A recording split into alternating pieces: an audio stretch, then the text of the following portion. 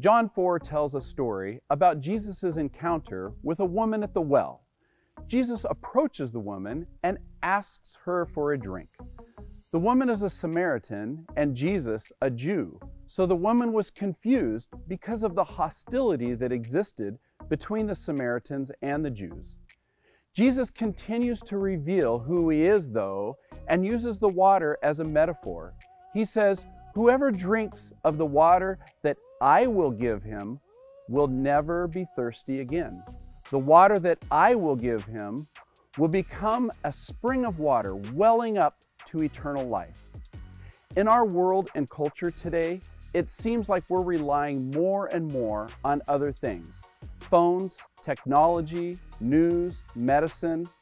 There's nothing wrong with any of those things, just like there was nothing necessarily wrong with the Samaritan woman's desire to get water from the well.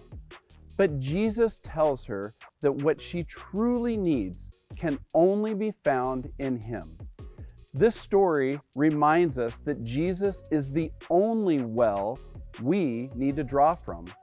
Out of all of our wants, desires, and needs, Jesus alone satisfies. Jesus alone is all we need. This week in our Devos, we've been looking at love, and as we're surrounded by all of these other things in our world and culture, as we're seeking fulfillment through other relationships around us, remember Jesus' word: "Whoever drinks of the water that I will give him will never be thirsty again." Love for each of us first needs to be rooted in Jesus. It needs to start with Jesus. Jesus is the source of love, the only well we need to draw from.